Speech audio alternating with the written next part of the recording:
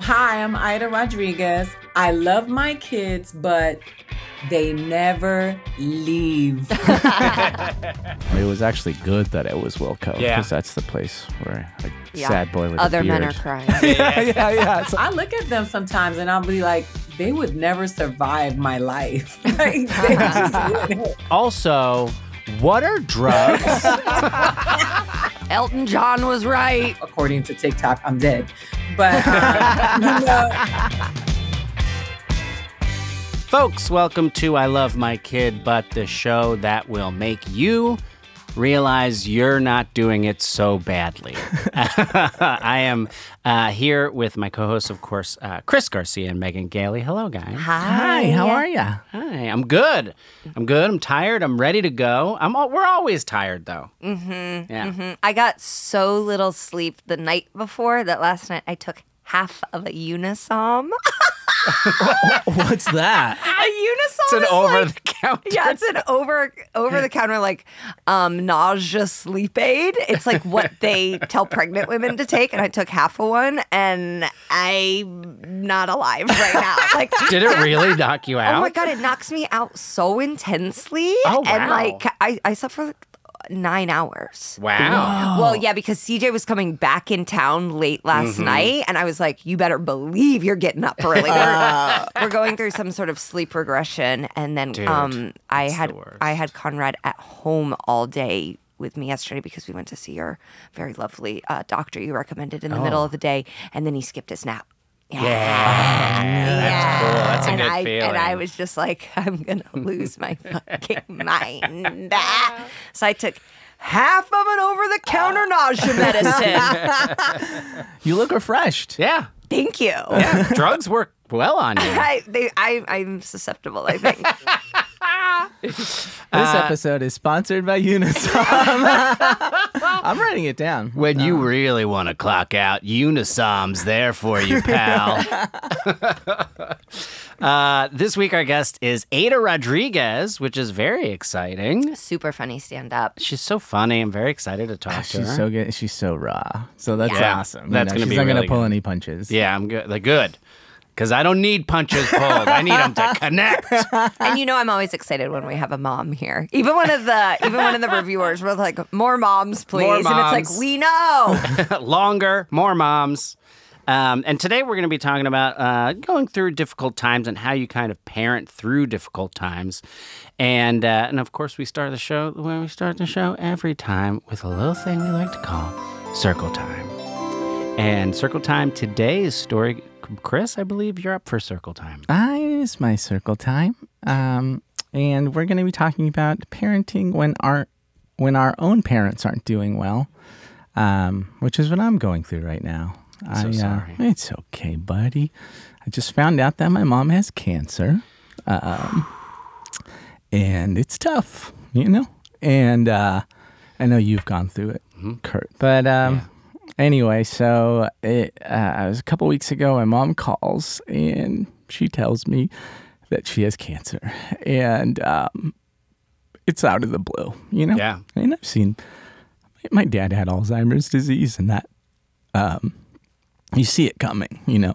It took 10 years. Yeah. And, but you know when it's coming, when the end is coming.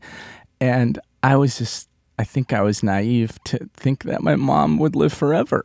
So all the women in her family live into her 90s, and she's not dead. She's not dead. Yeah. But like just the possibility of mortality, and my mom, that's my dude. That's my little buddy. You know, she FaceTimes me from the toilet, and she talks crazy to Sonny. Like, she talks like fucking Adam Sandler to him half of the time. She's like, and I'm like, and all this stuff. But she's my best friend. She's my hero. She's incredible, right? So she gives me the news, and I'm like, I gotta be tough for mom. I just got to be tough. So I'm just going to listen, and I'm not going to break down. Yeah. Even though that's that's my thing. I'm a yorong, which is I'm a crybaby, and that's what I am. She's like, oh, it's a thing, Were you able to keep it together on the phone? I was, but it was weird. I felt like Dexter or something. Like it was clinical. Yeah. Thank you. And she's like, could you maybe cry a little bit? You're my crybaby. yeah. Give me a little something. Mijo, is everything okay? Do you have it too? What's going on? But I'm like, oh, I'm so sorry. I'm so sorry, Mom. I'm like shocked. Yeah. What the fuck do you say? yeah. Yeah. And I'm apologetic, and I'm just listening, and I could hear in her voice that she doesn't want to tell me, and I'm consoling her, but not breaking down. And in my classic mom way, who is the queen of gallows humor, we're discussing what the details are, and she's like, it's in my uterus, and I'm like, Mom, I'm so sorry. And then she's like, I know. I wanted another baby. No, she didn't. My mom is like, this is how my mom is just like, at the darkest hour. Yeah, but that's like, but then you're like, oh, okay, like she's sick, but she's still my mom. And so then that's beautiful, but also heartbreaking too. Yeah, she still got it. She's still like this. She shoots from the hip in the darkest. So I'm like, oh, and I'm laughing, and I know that makes her feel good because she's a naturally funny person, and we get energy. Comedian. She's a comedian, right? And I just say, Mom, you're gonna kick this thing's ass like you've kicked everything's ass that's been terrible thing that's been thrown at you in this life, and it's gonna be okay, Mom. And we're like, okay, I'll FaceTime later with Sunny after dinner like we do. And so I tell her I love her, and I say, see you later, which is like what I'd say to my dad when he had Alzheimer's, because I didn't want to say goodbye because I didn't know if he was going to die. So I just say, see you later instead of goodbye. And that like shook me. But I was like, all right, Mom, I'll talk to you later. Okay, love you. And then I hung up, and I just fell to pieces in a way I haven't cried since my dad died, even more. Yeah. It's different when it's your mom. As close enough as my dad and I were. And so, but Val knows, she's in the other room, she knows, and she gives me a big hug, and I'm just trying to keep it together, and I'm just trying to go on with the day, like I'm in shock, I'm devastated, I am falling apart, and she's like, do you want me to, like an hour later, she's like, do you want me to pick up Sunny? I was like, no, I got it. I got this, right? So I know I got to be strong for my mom, and I got to be strong for Sunny, I'm her dad, and I don't want her to see me like this. So I go to pick her up, and it's fine, I drive her home. We come home, and it's so far so good. I make dinner, which I do, and I'm supposed to go see Wilco that night. That night, man. with my childhood best friend, who I don't want to tell about this. I'm not ready to talk to. Because he knows your mom. Yeah, he knows my mom since we were 15 years old. Wilco's pretty emo too, I know. I mean, it's a lot to throw let's Wilco. go see some like party music, but like let's go see Usher in Vegas. Yeah. Oh my God, please, that would be Wilco, amazing. it's heavy already. At least it's not the National. If you told me you're going to see the National, I would have been like, oh, you're not going to make it out of that show. But Wilco's a bunch of mama's boys. It's exactly what it is. But I was supposed to see Wilco, but I'm like, okay, I'm just gonna make dinner. I don't know, I'm gonna go to this concert, and I make dinner. It's a burger and grilled zucchini, and I'm trying to make it, and I'm just doing a bad job. I can't seem to get it together. Val had already seasoned the zucchini and oiled it, and I had oiled the pan, not noticing this. And there's a lot of oil in this pan, and I start a mini grease fire, And wow! And it's not a big deal. Yeah. And so, I'm cooking this burger, trying to keep it together, trying not to cry. I got teardrops. And then sit down for dinner, and we eat dinner, and I'm just being quiet. And Sunny, she could sense that something's off, And we FaceTime with my mom, and my mom is she's like, oh, I want some, to like Sunny's dinner like she always doesn't. And Sunny sometimes, like a lot of kids, she gets sick of FaceTime, and so she's like, no. She's no. And she just learned the word ooh, and she's like, ew, no. And I'm like, oh God, can you please not do this right now? But I can't show her this, right? And I don't want to yell. She doesn't know what the fuck's going on, but I also don't want to project this doom and gloom and stuff onto her. And my mom is very understanding. She goes on just like she always does. She knows that Sunny's being fussy. She's like, okay, I'll talk to you guys. I'll talk to you guys later. I'm like, okay, bye. And I'm like, Sunny saying, I love you. And she's like, no. And I'm like, oh God, please, not right now. But I'm like, okay, I love you, Mom. I'll talk to you later. And then I just sit there. And I just like quietly start crying, And Sunny's like, Dada? What's wrong, Dada? Dada crying? I'm like, I don't want to, I don't know what effect this is going to have on her or anything. And it's just one of those moments you're like, what do you do? But I'm like, yeah, Dada's crying. She's like, why Dada crying? And I'm like, Dada's having a tough time. Dad is having a tough time today. And she puts her little head on my hand and like my arm, and she's like, kiss it. She kisses it. She's like, it's okay, Dada. And it was a wild moment as a parent because for a moment I felt like I was falling apart and doing everything bad. But to feel Sunny there and to see her have this empathy that was so sweet, that was so nurturing and so beautiful. It just felt like everything was wrong and terrible, and then everything was beautiful because, and it's just to think that by me being myself and allowing myself to be vulnerable and cry in front of her, maybe will allow her to be herself and cry in front of me. Mm-hmm. Maybe like I couldn't when I was a kid, or my mom couldn't, or my dad couldn't. And it just felt like this beautiful release of, I don't know what.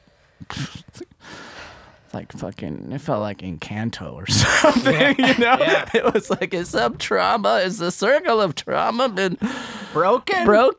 But just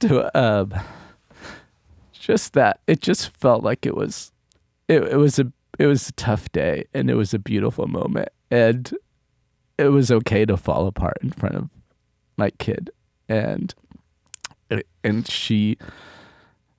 was like, we did something right, It's not all on us that she's an empathetic, cool kid, but it comes from somewhere, and it comes from the love that Val and my mom and dad and they've put in us, and now it's in her, and that type of thing never really dies, It goes on to future generations. And then I go see Wilco. And I cry in my IPA silently. Uh-huh. But that's what everyone But you didn't tell doing. your buddy. I didn't tell my buddy. I couldn't tell him. I wasn't ready. I couldn't say anything for a couple of weeks. Yeah.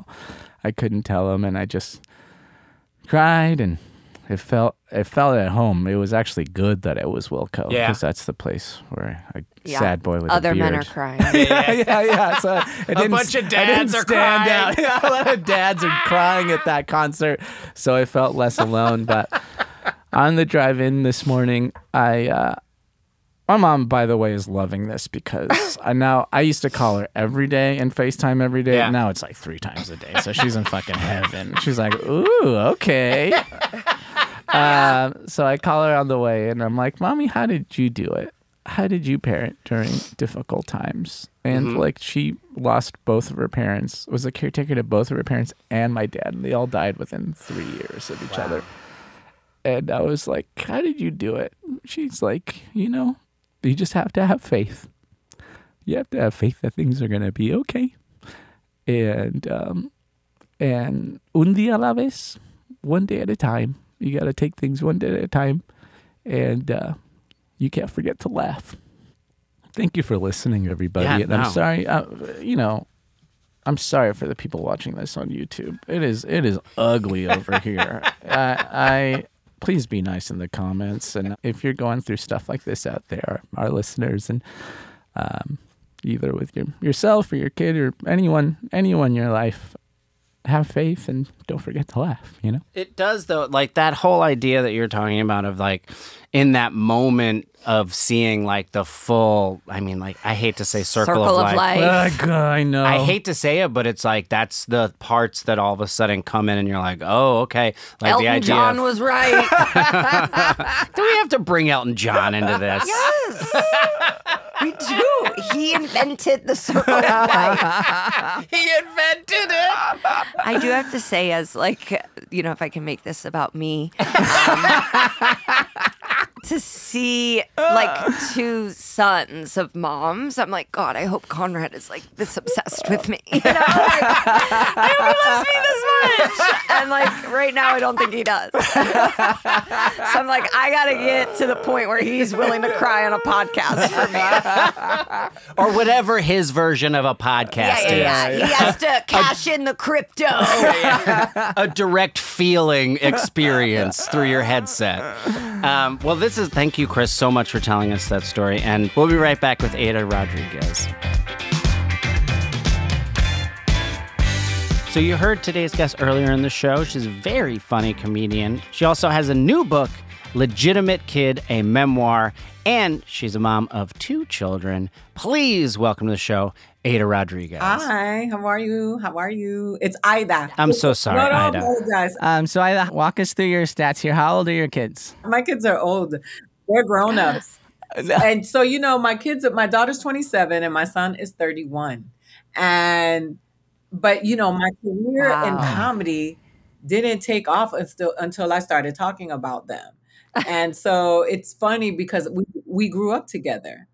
And my daughter still lives with me, so I'm still parenting her. Do you think it's a cultural thing for kids to live with their parents, Latino kids? Because my parents always expected me to live as an adult, but you kind of live at home until you get married or yes, the machismo in our community in our culture is, you're not going to be safe until there's a man to take care of you. I imagine how fun it must be when you're a lesbian and you're saying, I'm moving in with another girl. Do you love having your 27-year-old there? I do, because she has a really good job. Yeah, she does. She's a writer. She actually just wrote an episode of Doom Patrol, which airs today on HBO Max. Oh, that's awesome. Congratulations. Yeah, it's pretty dope. I grew up in a village setting, this community setting. That's how everybody's nearby. You check in on your grandparents. The uncles are not that far away. Everybody's in everybody's business, kind of. So it feels like home to me because I grew up in Miami. And so being in California, that kind of feeds that feeling of the village for me. Mm-hmm. At the top of the show, I shared some difficult news, some personal news. You've been a parent for a long time, and you've had to parent through very difficult situations. Yeah. I'm just wondering how you're so inspiring and you're so amazing. I just wonder how you parent through all these difficult times. I've only been in the game for 2.5 years. You've been a parent for a while. How do you do it? How do you parent through tough times like this and while you're taking care of your own parent? It's been really hard, honestly.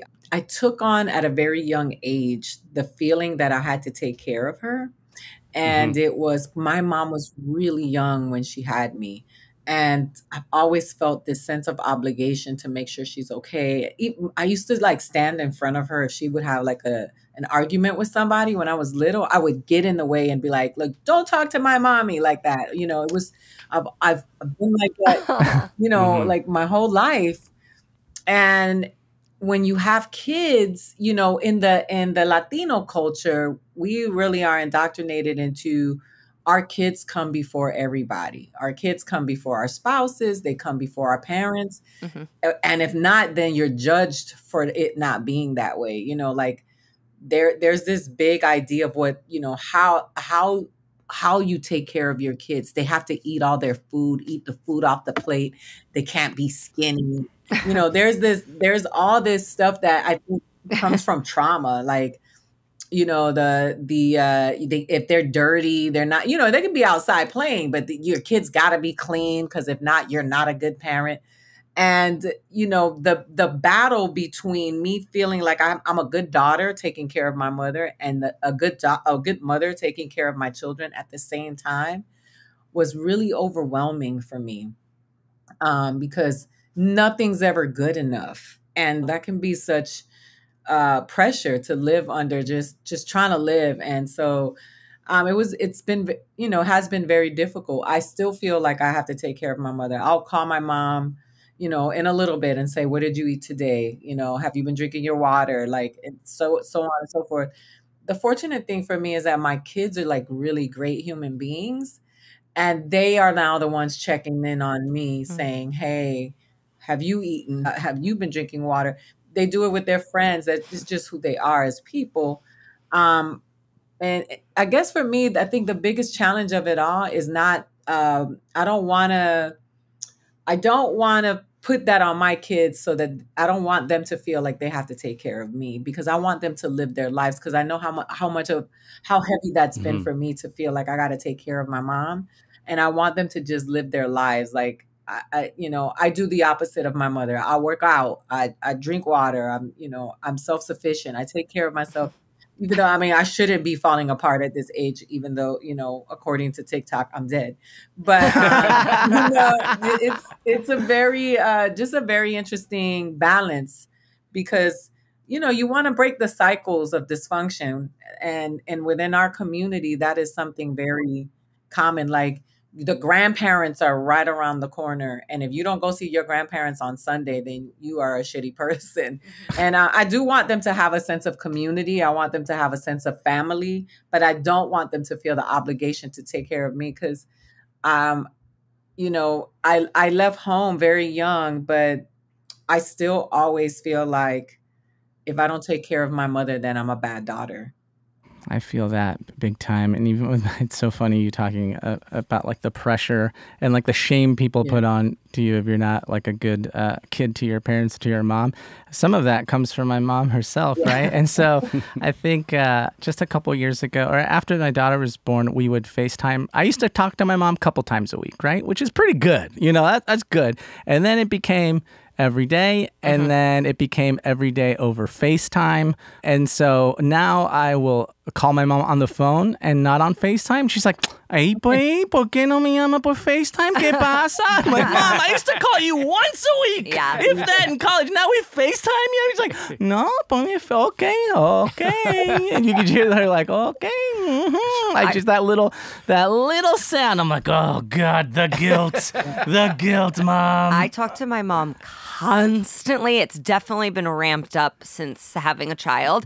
And my older brothers, they have kids, but I talk to my mom. I called her 3 times yesterday. She's a nurse, which is like a really good way to make sure your kids have to talk to you, because you need medical advice constantly. So if you're looking for a profession to go into where your children will be tethered to you for life, it's nursing. But I had a therapist once say to me, like, you are not in charge of your mom's happiness. And I like took it in, and I'm nodding, and then I'm also like, this is why my husband's mom didn't let him go to therapy. Like this is why Filipinos are like, no, you don't need to go to therapy, because it's like they're gonna try and break those generational like holds. When it's like, yeah, some cultures are like, we want the generational hold. Yeah. I had a therapist was like, it's basically told me the same thing. And I was like, that's the one thing you're wrong about. I think I am responsible for it, and it's really hard. It's a really hard dance, because we aren't responsible, but we want to show up for them, Even though your kids are older, does the parenting ever like taper off, or is it still like oh man, I knew the answer. I see you shaking your head. I'm like, so there's no retiring? My son called me. So my son is 31. He lives on his own. and he's dating. He has a girlfriend. It's funny because like we were at a gas station one time, and this random man just started talking to him, and I jumped out of the car, and he was like, "Get back in the car, mom. Don't emasculate me." Always telling me, I'm an adult, I'm a grown man. And then a couple of months ago, I get a phone call, and I answer it, and I hear wailing, and I'm like, "What's going? Hello? Who's this?" Like Omar, and he's like, "I feel sick. I need you to take me to the hospital." And I'm like, I don't want to emasculate you. Like, you're a grown man. Like, and I went to the hospital. Then I'm at Kaiser a couple of hours later, demanding that they see him. And the lady that's in the emergency room with her 8-year-old son is looking at me like, "You guys are creepy." She's probably looking at you like, "Oh no, I thought this was going to be done in 10 years." Aida, so I know that your kids are older, but we have a thing called the struggle wand, and because we're always talking about that, the struggles of parents. And is there anything that you're currently struggling with as a parent? Yeah, watching them make really bad decisions and having to sit by and watch it. You have to sit by and watch because you have to. You have to trust in your stock. You have to trust in what you've done and say, "I did the job." So now these decisions are a result of, I have to let it play out sometimes. And sure, I give some counsel, but there's pushback. So it's really hard sometimes to watch them make, we grew up very differently. I grew up in a very Latino household, and I grew up, I started working when I was 14. The idea of and sure, we had privilege because we all have privilege, but the idea of privilege for me versus what it looks like for them is very different. And so I look at them sometimes and I'll be like, they would never survive my life. Like, they just wouldn't. Yeah. They wouldn't survive a day in my shoes. And that's arrogant. Sometimes I don't give them as much credit, but the fact that they just have so much access to things that I never did. And it's really hard to watch sometimes because, they walk about the earth thinking nothing will ever happen to them. And it's because they felt secure, where I thought something will always happen to me. I'm always waiting on the other shoe to drop. They don't. They just they're like, doom, de doom, de doom, de doom. Like, they just walk about the planet just like, "Hey, guys." And, and my son is like, he's not on social media. He's like, "I rebuke social media. I don't want that negativity in my psyche." And I'm like, but you don't know, like, that there's a murderer on the loose on your block, and it's Yeah.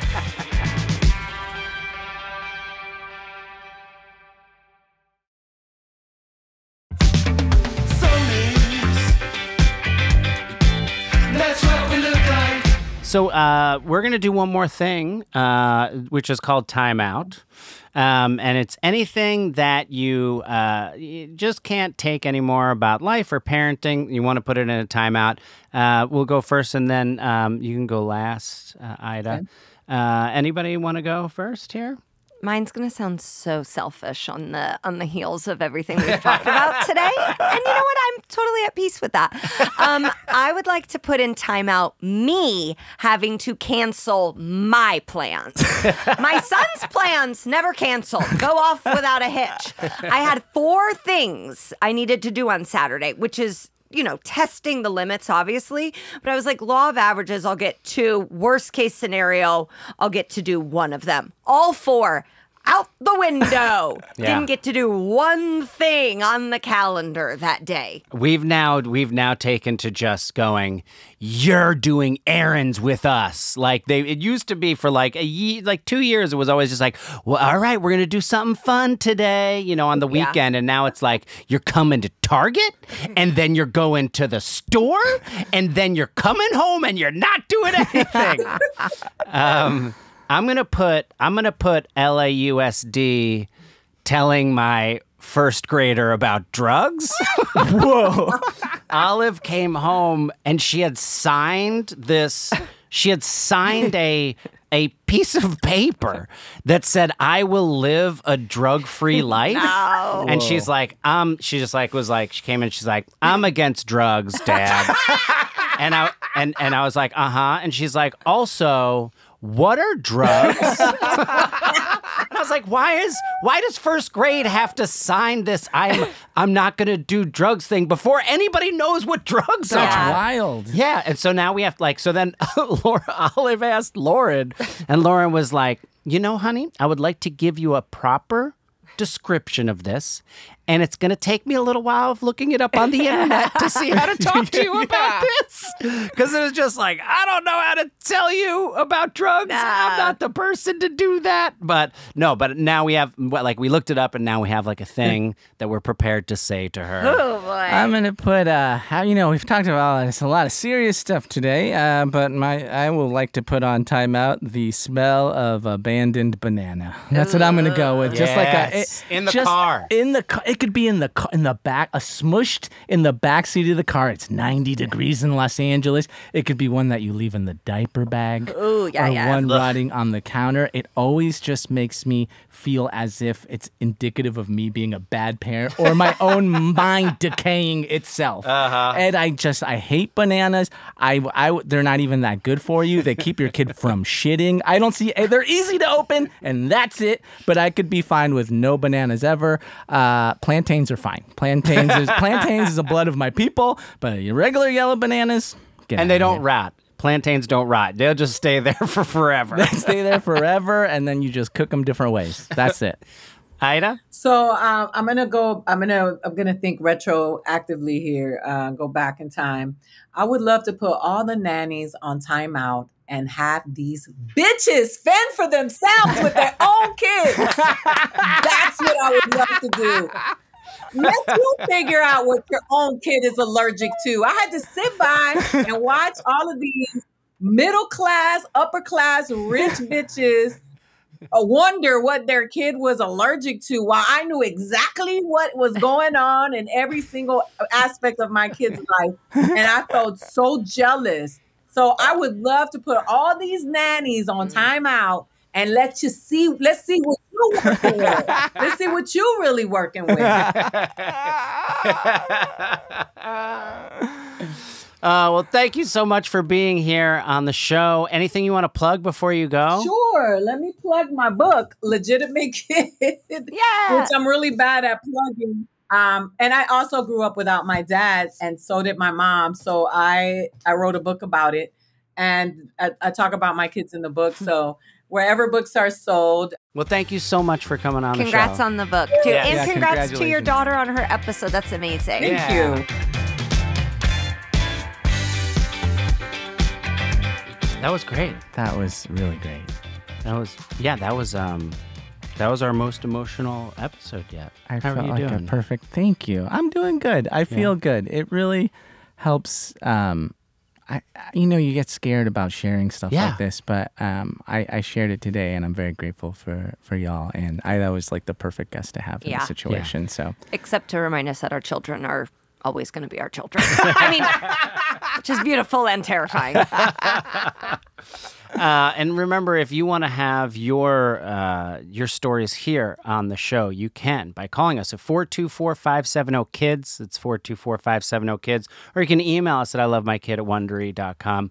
And just make sure you start it with I love my kid, and maybe we'll play it on the show just like this. Good morning. I love my kid, but I may have overdone it when they were little with clapping during getting injured.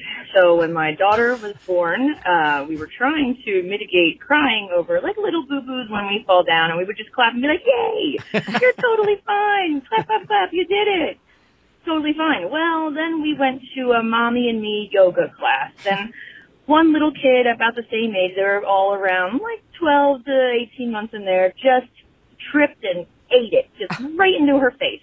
Oof. And my daughter stood up and gave her the biggest round of applause I've ever heard, and I'm pretty sure I could feel laser beams coming out of the other mom's eyeballs at me, as all of my other friends were just cackling under their breaths because they thought it was hilarious. So, note to other parents, clapping will dissipate the reaction to a fall. However, they may also cheer for others getting injured. Thanks, guys. Love the show. It's my favorite podcast. Aww. You make my entire week every time. Oh, that's so awesome. That is so funny because So it's such funny. a great idea. At first, I was like, that's such a great idea. Yeah. And then the flip side is your child seems like a psychopath. Yeah, your child is like a professional wrestler, like a heel And I'm like, bully. do I need to be going to Mommy and Me yoga? Because I'm not even going to me yoga. And I commend you for going to Mommy and Me yoga. And to take a kid to yoga is like the exact opposite of the intended results of yoga. So Yeah, good for that. it It's is really incredible great. that you're doing that. Olive does yoga in public school. Yeah, she learns about drugs and she does yoga. Yogas and drogas. That's how we do it. It is a dual language immersion Spanish class, so that is Yeah. what it's called. Yogas and drogas. Thank you guys. Any plugs? Huh? Plugs?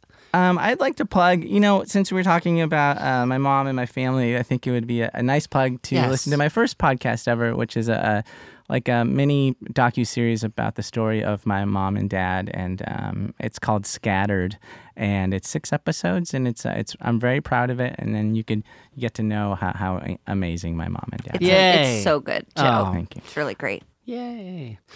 And I'm Kurt Brownover. I'm Chris Garcia. I'm Megan Gailey, and remember, your kid is going to eventually resent you no matter what you do. So many